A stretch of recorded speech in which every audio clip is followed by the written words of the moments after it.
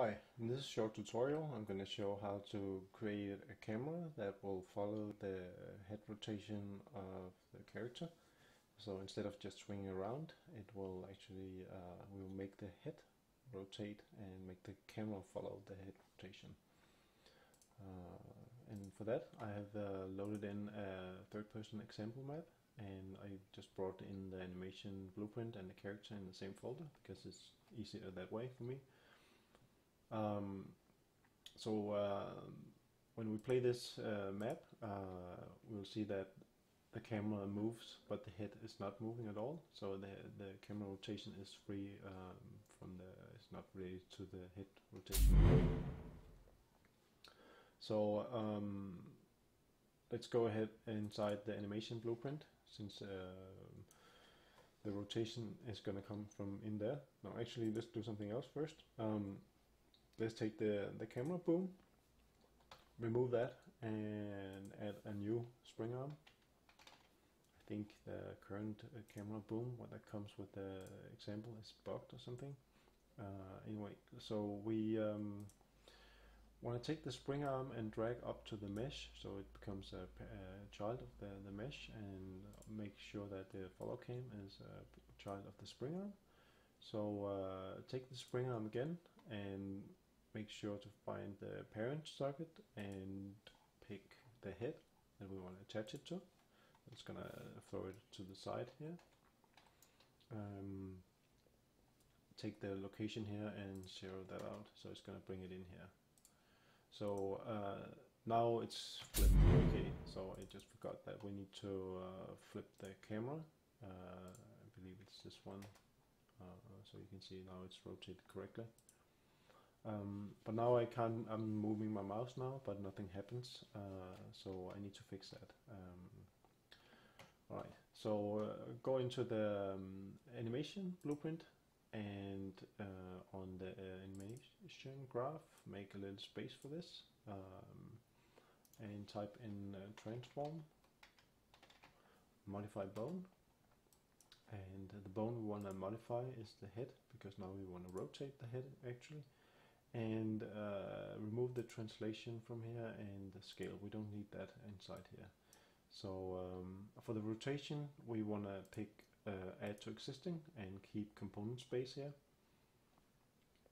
And then you want to make sure to connect these two. It's going to create a cast from local to component, and this one also, component to local.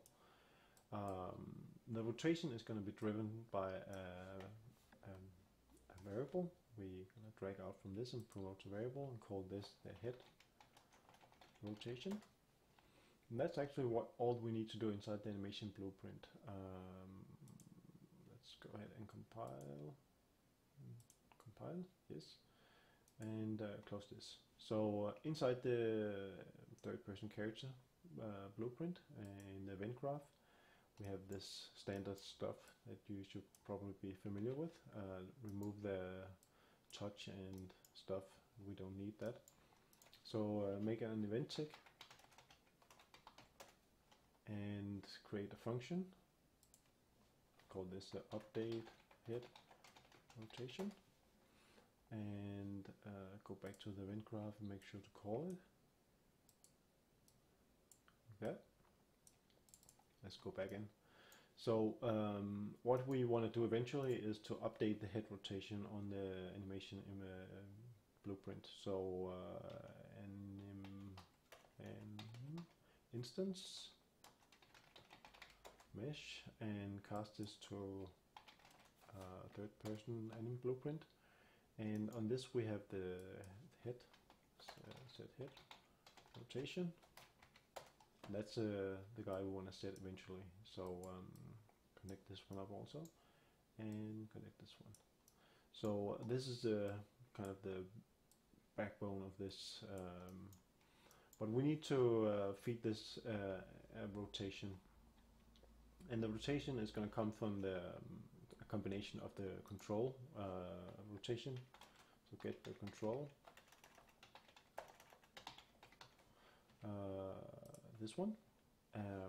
This is actually the mouse rotation, you can view it like that. And then we have the actor rotation, which is this one. So get actor rotation, and you can just right click these guys here and split them, and split, because we want to first take a look at the yaw and what we need as a difference between the control rotation and the actor's current yaw rotation. And then we want to end up making a rotation for this, a rotator for this. And it's not going to be this one, so control drag this one down to yaw, and this one. So we can actually test this real quick. So now the head is facing the direction of the or the camera is facing the direction of the head rather. So this is a good beginning. So let's put in the pitch, and this is going to show a little problem, because if we just drag it in here, the pitch is actually turning into a roll. So actually this needs to go into the roll. The pitch needs to go into the roll instead. So that works better, but the thing is, since it's you can't really see this, but it's inverted, so I actually need to invert this one, the pitch. So drag this out and type minus, and drag this one in, and control drag this one, oh, come on, down here. So now we have the inverted value of the pitch. So now he can actually look correctly. Now we have the head, the camera following the head rotation.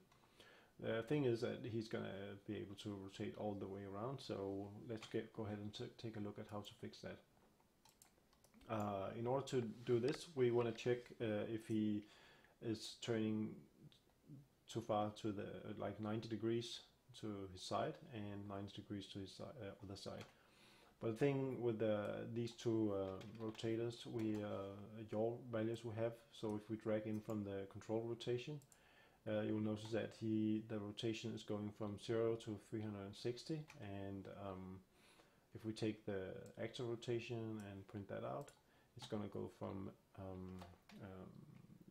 0 to 180, and then switch to minus 180, and then back to 0 again.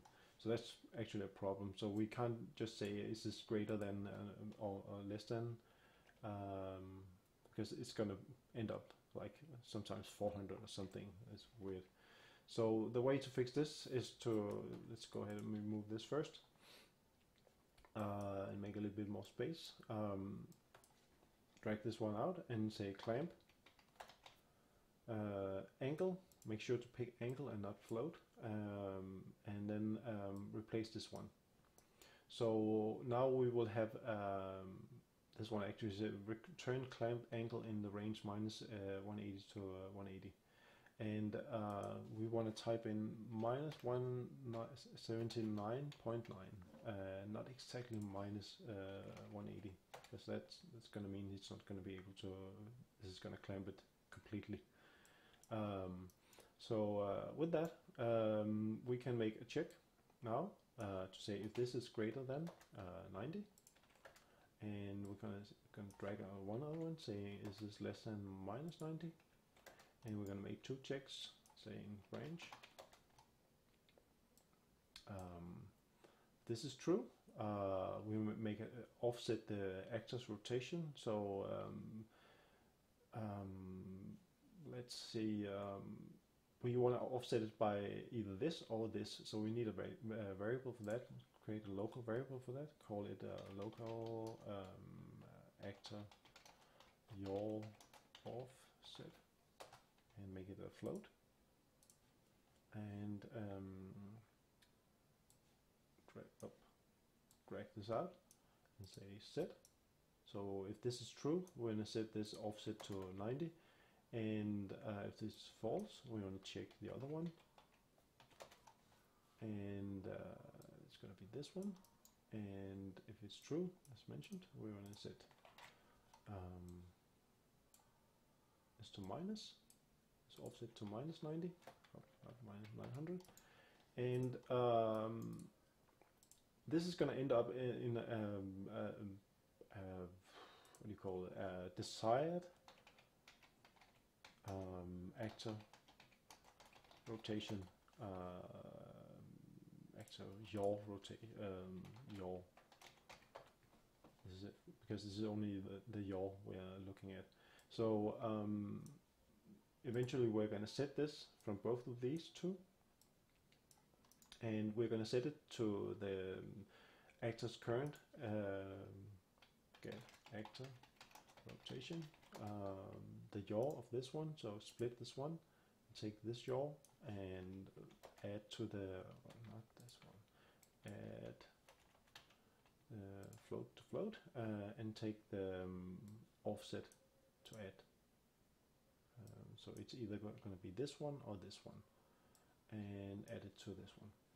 So this is going to be the rotation that we want to put on the actor when we pass either 90 or plus 90 or minus 90. So set actor rotation, and rotation we want to set is going to be let's make this smooth already. So we're going to make a rotate interp, so it's not going to just snap to this, to just add 90 degrees directly. It's going to go smoothly, and it's going to go smoothly from the actor's current rotation.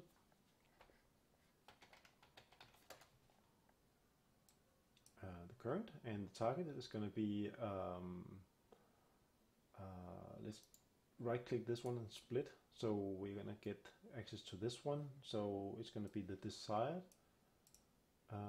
actor yaw, and the delta time is just going to be get world delta seconds, and for the interrupt speed we're going to put in 5, because that's going to make it pretty smooth.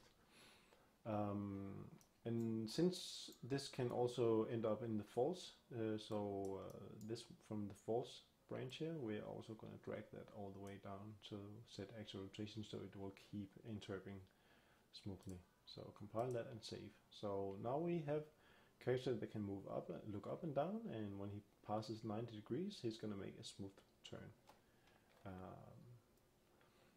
Okay, and as you see, it's kind of shaking right now. So let's add another little extra to this one by going to the spring arm and say we want to add camera rotation lag, this one, enable that one, and then try and run again.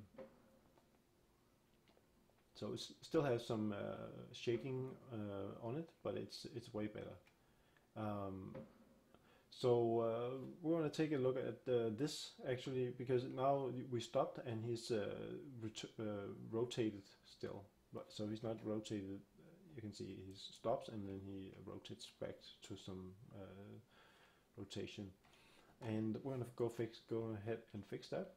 And we'll do this by making sure that when we are moving, which is something we can read out of this axis value, by saying are we different from 0?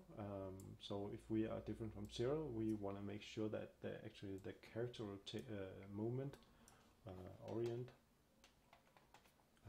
rotation to movement, we want to set that to this value. So when we are moving, then this will be true, then we will orient the rotation to the movement, but when we are standing still, we will not orient it to the movement. So we also want to make sure that actually before we make these checks with the angles, then we want to make sure that we make a little bit space here. We want to make sure that we check if we are moving. So branch, and we only want to do this stuff is if we are actually moving. So move this out a little bit and say get set get orient rotation to movement, and then not. If this is not, meaning we are standing still, then we want to do this stuff. And if we are standing still, then we want to set the desired actor yaw equal to our actor's current rotation. So just get. No, actually, it's going to be. Sorry, it's going to be the control. Yaw. This one, get control rotation. So break that open and feed in the yaw. So that's going to be the desired actor yaw. So whenever we are standing still again, then this will all these will fail, and it will jump down to the false and go in here and make sure that we end up in the correct rotation. So now when I'm standing still, he's not going to make any adjustments, and we can still rotate and look up and down, and that's a pretty good effect we have here. So if we was listening to music, he was gonna go like Anyway, I hope this will prove useful. So thank you for watching, and bye bye.